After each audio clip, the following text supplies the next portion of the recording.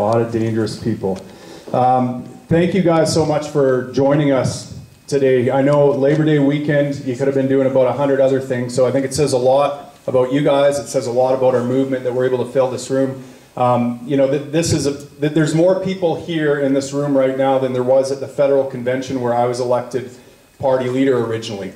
And so that tells you how far we've come. And I'm going to BC in 1 month's time, and there'll be just as many people, if not more, in Vancouver. This happens everywhere I go across Canada. I'm seeing more and more libertarians show up. More and more people have caught on to the idea of liberty, and they're wanting to do something about it because they see the direction our society is going. I want to tell you a little story about what it's like to be a liberty activist. I think this story perfectly illustrates the challenge we face.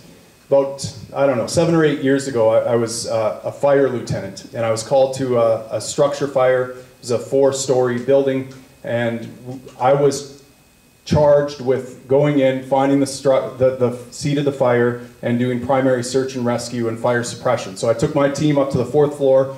We found the fire room because we could see the smoke billowing out from underneath it. We forced the door open, and we started doing our search. And to my surprise, through the smoke, as I entered the living room, I could see this figure laying down on the couch. The figure was a very obese woman, probably about 350 pounds. She was buck naked, and she was completely motionless. Didn't look like she was breathing. I assumed she was dead based on the amount of smoke that was in the apartment. I thought we'd be doing a body removal. But I went up to her, and as I approached her, I could see all the signs of immediate gratification that she was addicted to. She had empty vodka bottles, she had empty cigarette cartons, she had a ton of empty Cheeto bags, and she had remains of like Cheetos wedged into all her fat rolls as she lay there. And I leaned over her and pinched her trapezius to see if she was awake, and to my surprise, her eyes sprung open, kind of a look of shock on her eyes, and then she noticed that there was a firefighter basically nose to nose with her.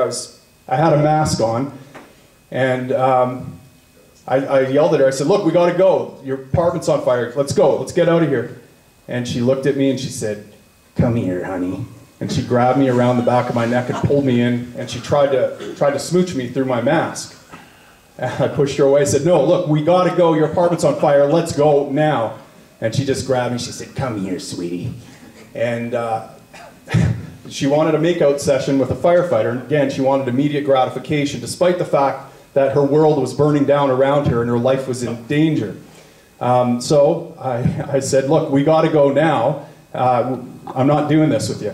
And at that point, her face screwed up into this very hateful scowl, and she raised her middle finger to me and said, "Fuck you." And I'm like, all right, well, I'm going to have to violate the non-aggression principle here. I grabbed her by her hands, and I drug her through that apartment, kicking and screaming and swearing, out into the hallway to safety, called EMS and made sure they had a blanket on her and that she was safe. And then as I was going back in, I turned around to look at her again, and she looked at me and swore at me again. And that, ladies and gentlemen, is what it's like being the leader of the Libertarian Party of Canada. We have a society that is fallen from grace. It's addicted to immediate gratification. You know, and I think about this quite often. What was the cause of that fire? It was not her, I mean, the immediate cause, the proximate cause, I guess you could say, is that she put a cigarette butt and left it burning in her mattress, and it caught fire. But there were a million little steps that led up to that catastrophic event. And probably starting back sometime in childhood, I imagine she probably didn't have a very pleasant childhood, but she made bad decisions all the way along her life, right? She was on welfare. She obviously, you know, didn't do the work necessary to make herself economically viable. She was addicted to all sorts of substances. Her life had literally become hell. And it didn't become hell from her dropping that cigarette into her mattress. It had become hell long before that. It was a death by a million cuts, and eventually everything around her collapsed. And this is what we're facing now, and there has to be an intervention. And it's not pleasant being the person that has to make the intervention, but that's what we are charged with here today, I would argue.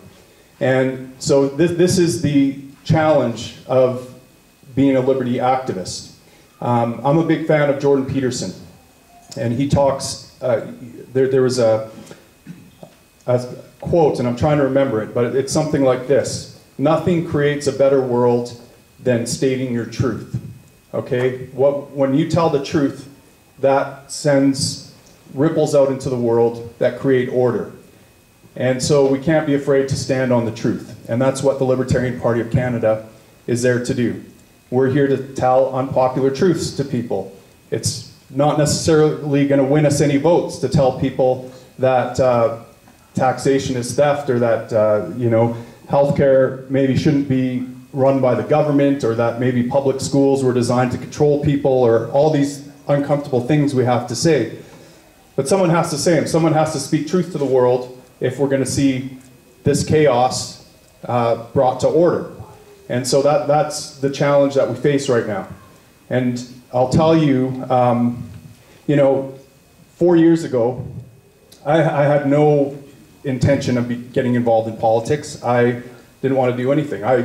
What actually happened was I almost died in a house fire. I thought for sure my life was over, and that was a turning point in my life. I realized that I had to stop playing small. I had to start living my principles, and I had to stop living a life of comfort.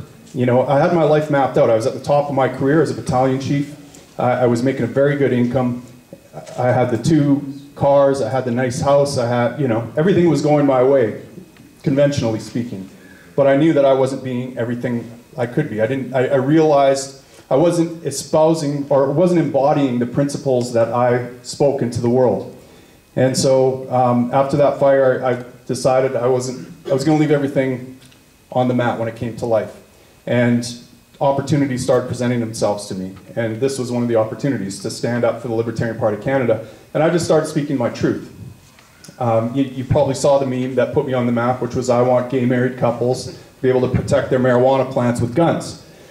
Well, that was like 2 or 3 days into my campaign, just in a by-election, and it went out into the world, got picked up by Fox News and CNN. This Hour's 22 Minutes made fun of me, and next thing you know, I'm in the international spotlight, and 2 months later, I'm standing as the nominee for the leader of the Libertarian Party of Canada. So it started with speaking a very simple truth. It caught on, and it wasn't easy to say these truths. I mean, look, when you're I would rather run into a burning building than stand on a stage in front of an unfriendly audience with my knees shaking, knocking, and my voice shaking, and talk about these things.